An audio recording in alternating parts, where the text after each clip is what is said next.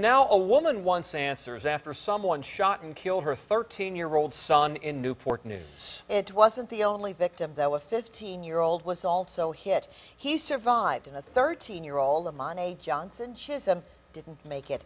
That shooting happened yesterday afternoon on 31st Street. 10 on your side's Ava Hurdle is there now. So, Ava, you spoke to the victim's mother. Well, that's right, Alvita, and tonight she's calling for justice and holding on to fond memories of her son.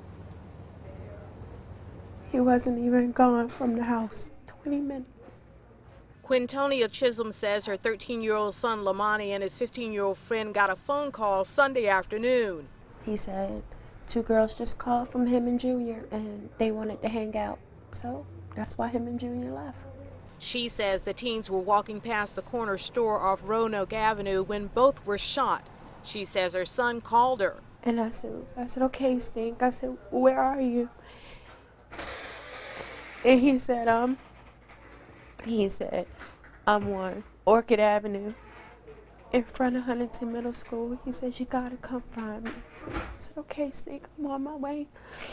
Lamani died later at a hospital, and police say his friend is recovering. Chisholm is left now with bittersweet memories. On my happy moments, his smile and his laugh. On my sad moments, when he called me and told me he got shot. She says her son didn't even make it to his 14th birthday, which was just a month away. The 8th grader loved playing basketball. She said her son was amazing, had a magnetic personality, and that's what she'll miss most. Now, police have limited information to go on. If you can help them, call the crime line number. It's 1-888-LOCK-YOU-UP. We're live in Newport News. Ava Hurdle, 10 on your side. There were 17 homicides last year in Newport News, and according to police, that total is up to 19 so far at last check.